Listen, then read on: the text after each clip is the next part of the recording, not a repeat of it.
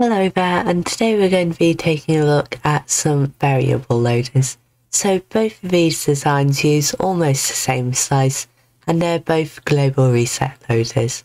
The only difference is that this one behind me is made for 1.12 and this one is made for modern versions. So let's get right into the video. To start with, let's quickly go over what a variable loader actually is.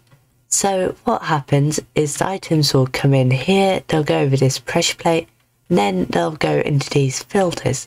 And if you look in them, you'll see that they're not actually got any filter items. Instead, what happens is they'll go in here, then what will happen is this pressure plate will trigger a pulse extender, and that'll change these lines to be signal strength 3 instead, which means that the hoppers can hold a higher amount of items. So then what will happen is they'll assign filters themselves. So you can have up to 24 with this one and up to 22 with this one. So that's around 196,000 per hour. Then when the items stop coming in through here and stop going over the pressure plate, then this pulse extender will wait a little while before turning it back to signal strength 2, which lowers the threshold of the hoppers again, and it'll drain all the filter items until it's just got this left.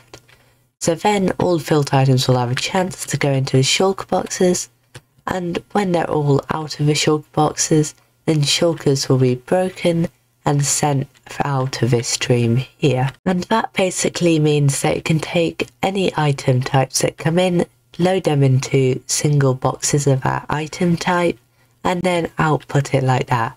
And then when items stop going through, it'll also break any partial boxes. So some good uses for this would be something like a concrete factory storage, as otherwise you'd have to have quite a few filtered loaders to deal with all different item types. With this you just need one of these to hold all the different item types, as it can reassign to the different type of concrete that's coming in at the time. Finally, I'd like to say that quite a bit of this was inspired by the house loader, such as these lines up at the top to see when the filter items are gone out of these hoppers. That was taken directly from that loader.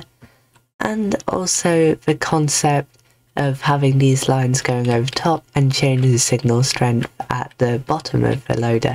That was also taken from the house loader. However, everything else was independently wired. And this slice design, though it is similar to the ones by Chan, where I came up with independently at another time. However, it is pretty similar other than this bottom bit. And as always, of course, the schematics are in the description, so if you want to use any of these designs, you can find them there. And also remember to join the Disclosure Discord. So goodbye.